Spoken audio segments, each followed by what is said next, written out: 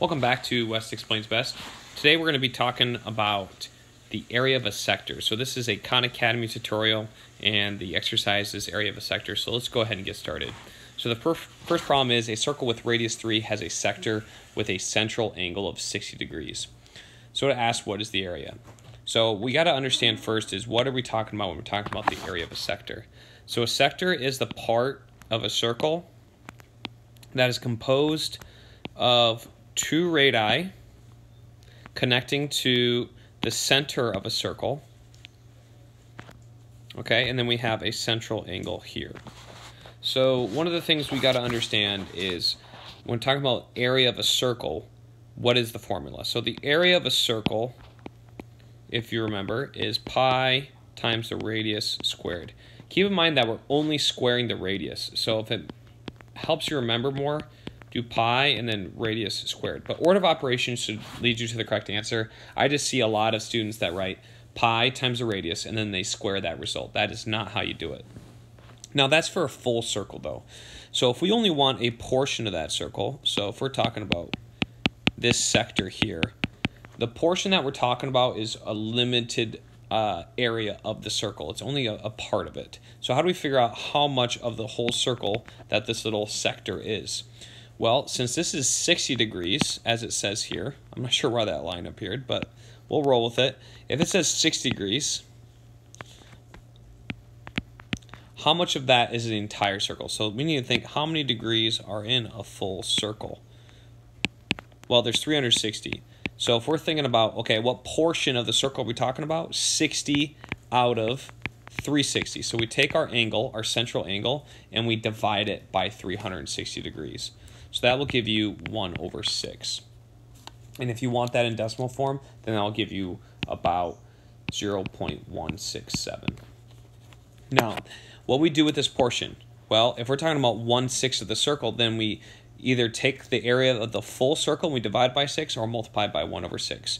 So that leads us to our area formula for a sector. So the area of a sector is equal to pi r squared times our central angle, we'll call theta. So this will be theta, and that's our central angle,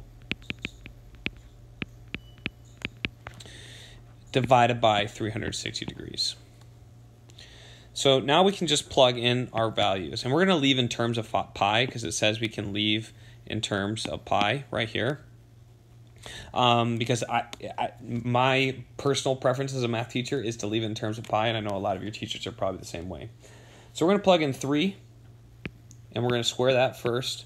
There, multiply by pi, multiply by 60, divide by 360.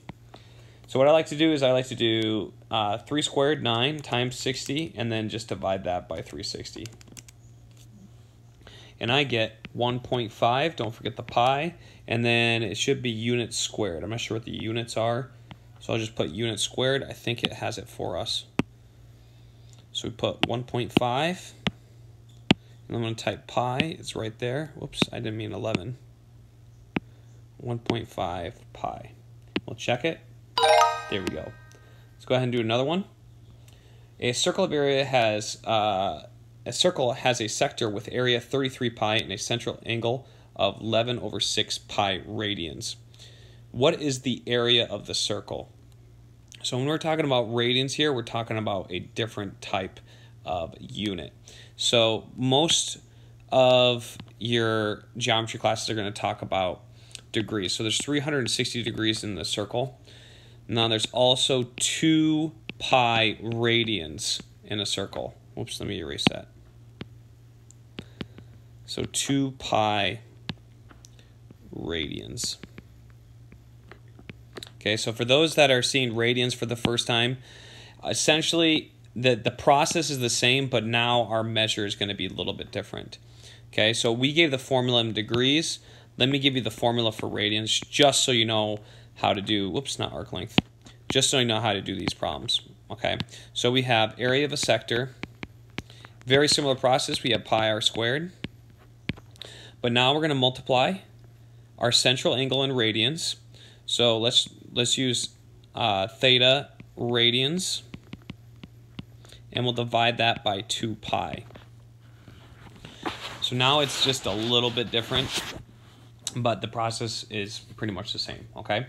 So let's go ahead and get started. Whoops, I don't know where that line appeared, but we're basically ready to plug in stuff.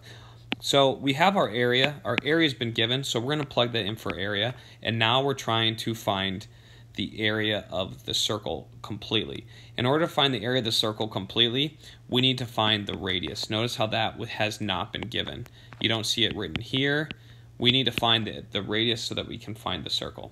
So write 33 pi equals pi r squared, we don't know what r is yet, times our theta radians. So what's our measure, our central angle in radians? It's 11 over 6 pi divided by 2 pi. And now we're just going to solve for r. So the first thing that you're going to notice is you can cancel the pi's out, and essentially we have 11 divided by 6, and we're going to divide that by 2. So that's the same thing as two different ways to express it. You could write it as a decimal. I'm going to write it as a fraction though. 11 over 6 divided by 2 is the same thing as 11 over 12. Okay, because you can do 11 over 6 times 1 over 2. And that gives you 11 over 12. Then we have 33 pi over here. Okay, now I'm going to try to get the r by itself. So one thing I'm going to do is I can divide both sides by pi. Or if you are confident enough, you can just cancel the pi's out. So now we have 33 equals r squared times 11 over 12. So I'm going to multiply both sides by 12 over 11 to get rid of that. So what I can do here is I can cancel out the 33 and the 11, and I'm left with 3. So I have 12 times 3 on the left equals r squared. So I get 36 equals r squared.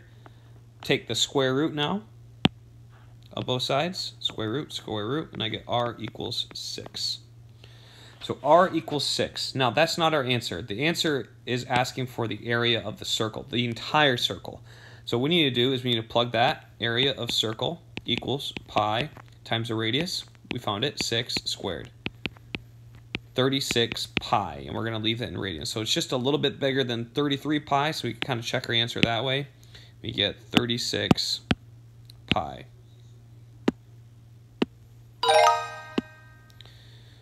Okay, a circle with area 36 pi has a sector with central angle. What is the area of the sector? Okay, so a circle with area 36 pi. Okay, so now it's saying that the entire area of the circle is 36 pi.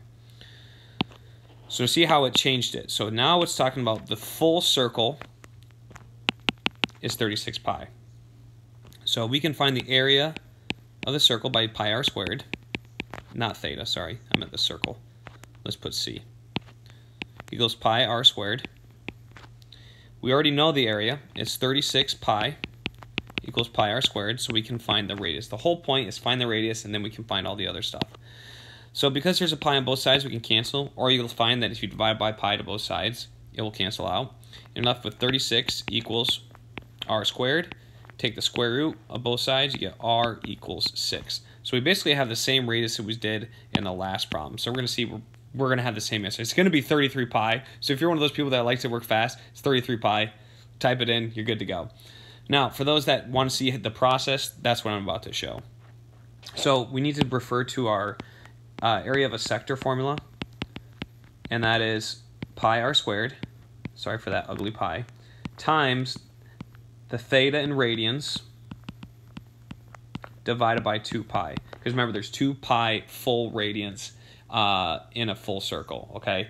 So it's basically the same premise. You find the portion of the circle divided by the entire circle, but instead of in place of 360 degrees, we're using 2 pi. That's the only difference. For those that are not confused confused about what radian is, you'll learn more about that in pre-calculus, but just wanted to give you a heads up. Process is essentially the same. So now that we know what r is, we do pi times r squared, we know that's 36, times 11 over 6 pi over 2 pi, and that's going to be the area of our sector. We already kind of showed in the last video, or the last problem, sorry, not last video. We can cross off those pi's, and then we can change 11 over 6 to divide by 2 to times 1/2, and we get 11 over 12. So area of the sector is equal to pi times 36 times 11 over 12. Well, we can cancel we can cancel the 36 and the 12, and we get pi times 3 times 11, and you'll see that we get 33 pi equals our area.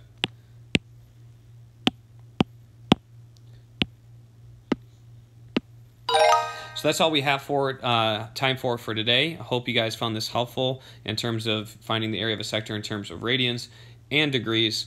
And I'll see you next time on Wes Explains Best. In the meantime, be good, be kind, be true, be nice, and be honest.